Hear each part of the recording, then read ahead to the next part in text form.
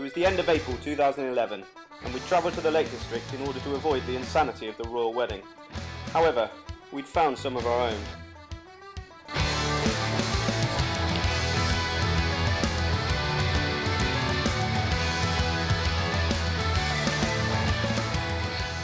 Here's Chris to explain more. We woke up at a time that I didn't know existed before. Oh really? We got in the car, we drove here. How do you feel right now? A little bit spaced out. I have to admit, my brain, we're being attacked by this mallard. I think he's throwing this carrot at it, but I'm thinking better of it. Now you're just encouraging him. I mean, now he's just not going to leave us alone. I mean, I'm not anti-mallard. I just think they have their place. Stop feeding the mallard. Look at it, it's going mental. It's going high. It's having a sugar rush.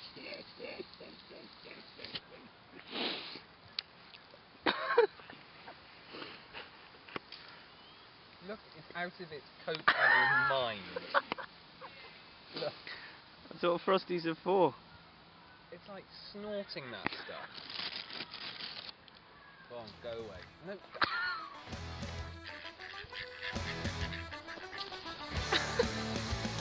After a quiet evening spent chasing ducks, the next morning we decided to attempt the impossible. So 9:30 in the morning. What are we doing, Chris? We're about to walk up. Well, we've just left the Bear Grylls Walkers Bar, and we're now. Oh, sound like a car. We're now at the foothills of some mountains over here. These are mountains. Those over there? Those ones there. Right. The high things. And we're about to walk up those with the aim of getting up Scafell Pike, which Toby, in a quick Wikipedia search 2 days ago, at about 11 in the evening, discovered was the highest peak in England.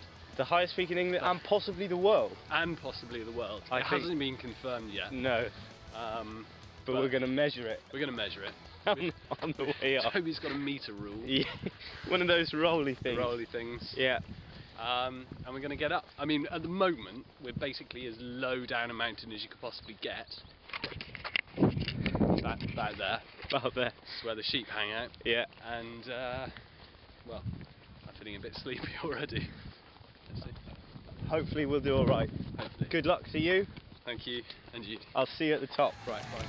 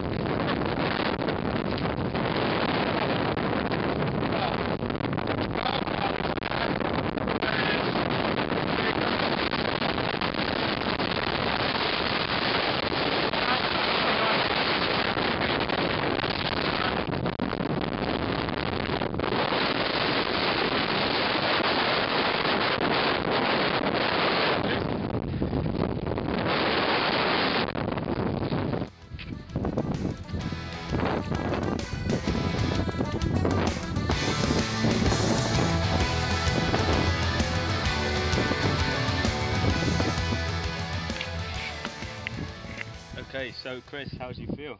We're at the highest point in England. We're not now, it's slightly. I'd prefer to be down low, actually. Yeah, you like it? I prefer it down low. I don't prefer it where the sheep are. Yeah. You're scared of ducks though, there's no ducks up here. I'm really scared of ducks. I'm expecting one to come out of the stones, but yeah. But it's pretty high up here. There's quite a lot of people, isn't there? Quite a lot of people. We've had some sausage sandwiches and some fresh garden vegetables. Cold, nice. We can see the sea. And what we've got to look forward to now is 3 That was back down to the hill.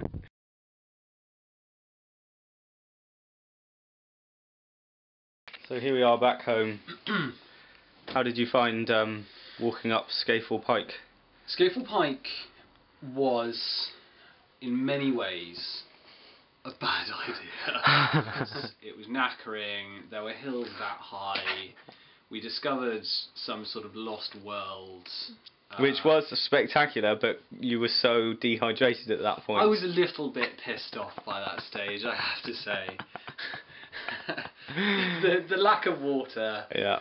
Or kids back at home always take water. Take a lot of water. You need more than you think is necessary. How many hours were we on the hills for? It was 9, wasn't it? 9 hours. We were walking for 8 of those 9 hours. Yeah.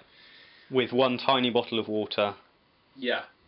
And a copy of the Wind Up Bird Chronicles. Yes. And Andrew Marr's The History of Modern Britain. Next time we won't take books, we'll take water. No, because in the wilderness, knowledge doesn't help. And that's our final word of advice. That's what I've learned. For the kids back home. Well, it's been a pleasure. I'll see you again sometime.